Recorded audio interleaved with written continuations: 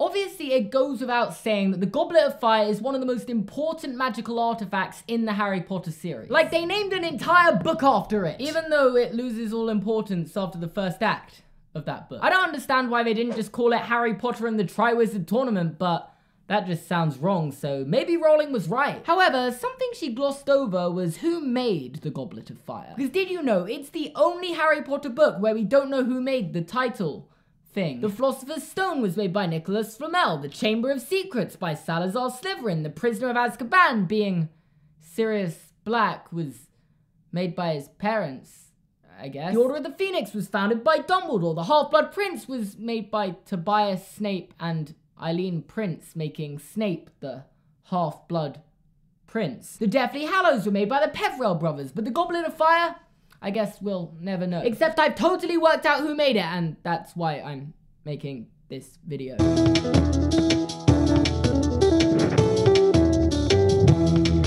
I think the most important information we have when it comes to the creation of the Goblet of Fire is chapter 12 from the Goblet of Fire. Someone needs to count how many times I say Goblet of Fire this video, because I'm only like a minute in and I feel like I've already said it like 10 times. Anyway, in chapter 12, Dumbledore reveals the Triwizard Tournament was first established some 700 years ago. Meaning since this specific story takes place in 1994 and presumably the Cup of Flames has been used in each of the Triwizard tournaments, it must have also been built some 700 years ago. Specifically, we can't 100% know the date for sure because some 700 years ago is about as vague as it gets, but we can place a well-educated guess. You see, we know before the Triwizard Tournament of 1994, the event had not been held for over a century, meaning the tournament before this one must have been held before 1894. Add this to the fact that before then, the schools took it in turns to host the tournament once every 5 years. We also know, according to the Beauxbatons Pottermore page, there have been at least 124 tournaments before this most recent Hogwarts victory. 62 going to Beauxbaton and 62 going to Hogwarts. Meaning there have been at least 124 times 5, 620 years of this tournament taking place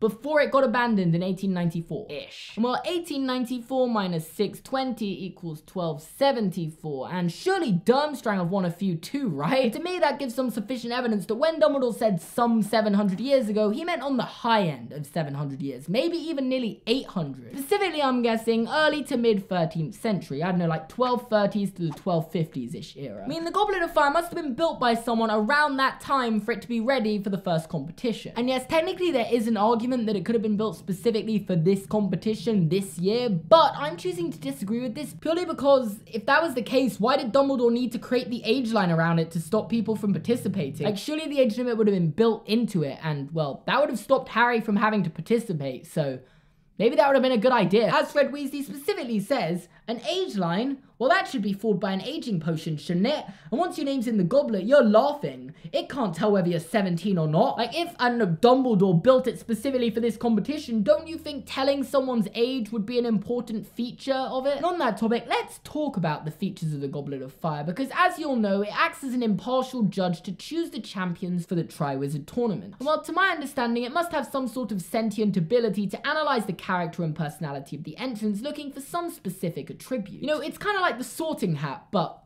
a cup. And actually, since they're similar, and because we know a lot more about the Sorting Hat, being that legend has it once belonged to one of the 4 founders, Godric Gryffindor, and that it was jointly enchanted by all of the 4 founders to ensure that students would be sorted into their eponymous houses, which would be selected according to each founder's particular preferences in students. I think it would make a lot of sense to assume that whoever made the Goblet of Fire used similar enchantments to select champions based on what they thought made them worthy. And considering that the 4 Hogwarts founders were remembered as the 4 greatest witches and wizards of the age, I think it was clearly made by a very powerful witch or wizard. This would not have been simple to create, meaning we're looking for a powerful wizard from the early to mid 13th century, which is a very tricky challenge because I can't name one wizard who's specifically said to be from 1200s. There are 3 powerful wizards that were surely from that time that instantly spring to mind. 3 brothers, specifically. We know they're powerful because, well, they made the Deathly Hallows, and as Dumbledore says, the Peverell brothers were simply gifted, dangerous wizards. The only thing is, we don't know the specific dates of when they were alive. You see, in the books, the only real clue we get for a time frame of when the Peverell brothers were around is from the description of Ignotus Peverell's grave, which is described to be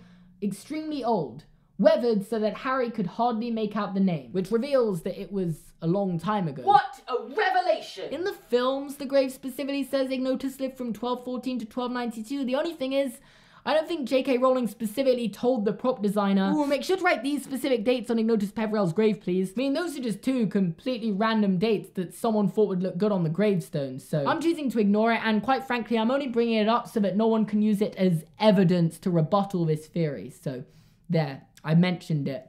It's not right.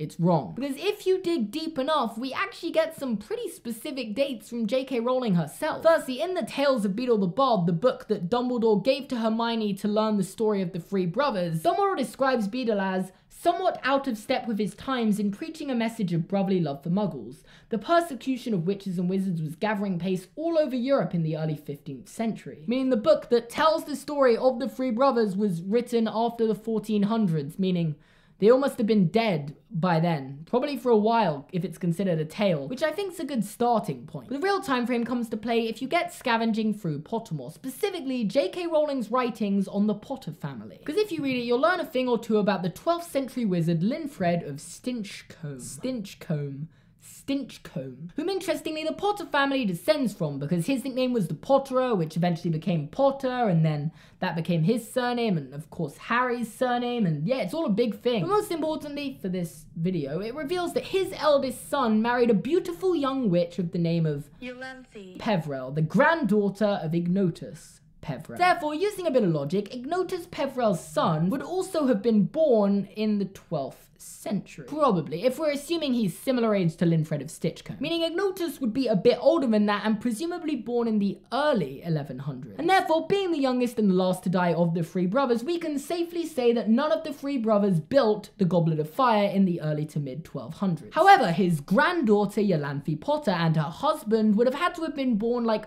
half a century later, probably towards the end of the 12th century. Meaning they'd have been going through school, presumably Hogwarts, in the early 1200s and coming into the height of their power in the early to mid 13th century. And I think we've just found two prime candidates for the creator of the Goblet of Fire. Hardwin and Iolanthe Potter, Harry's great grandparents. And yeah, it's true, they are recent descendants of some powerful wizards, which, while not necessarily meaning they're powerful themselves, works in their favor. And the timelines fit up nicely, but that isn't everything. I need a good reason, and I think I found one. Being that I believe Iolanthe Potter was teaching at Hogwarts at around the time of the first Triwizard Tournament. How did we get here? Okay, stick with me because I will get to that, but first I need to talk about her father-in-law, Linfred of Stinchcombe. To return back to J.K. Rowling's article on the Potters, he's described as a vague, absent-minded fellow whose muggle neighbors often called upon for his medicinal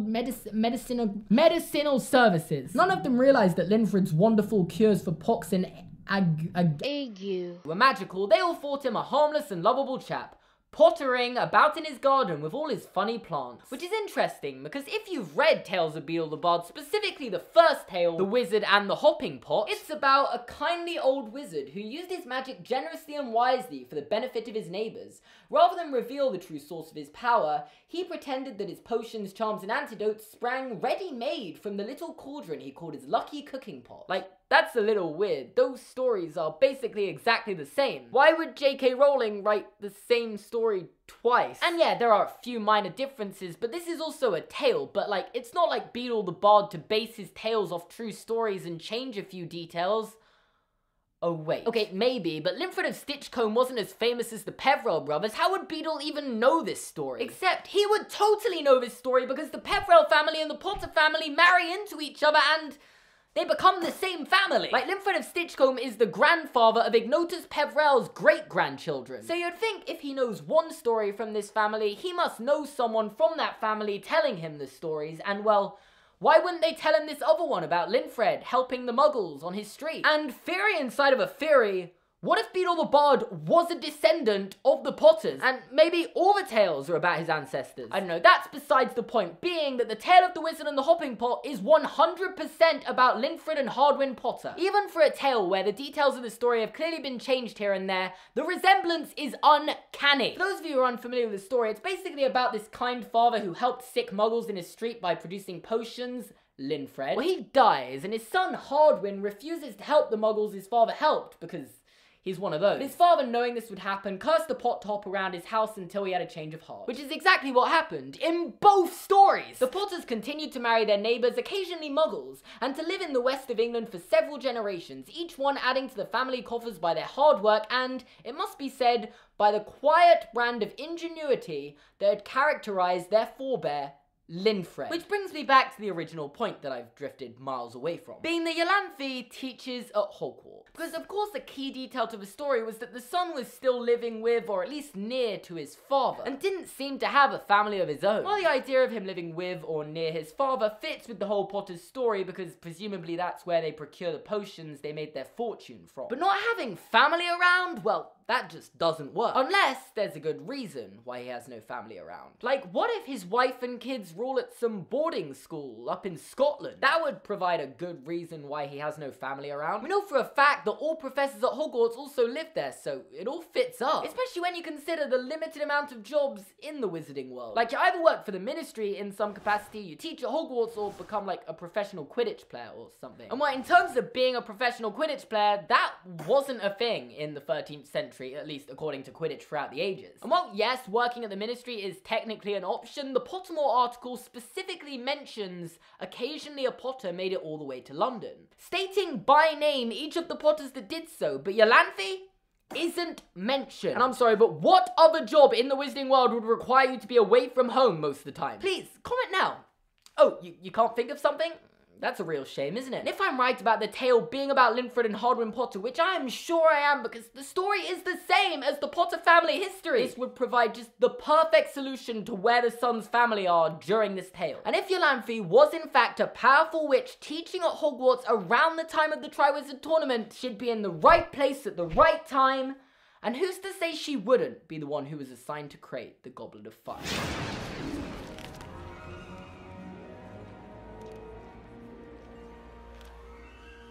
Honestly, it's so late right now and I'm so tired, so make sure to subscribe to my channel and watch another video and social medias and merch and all that. Thanks for watching and I'll see you guys next time. Give a like for my efforts if anything.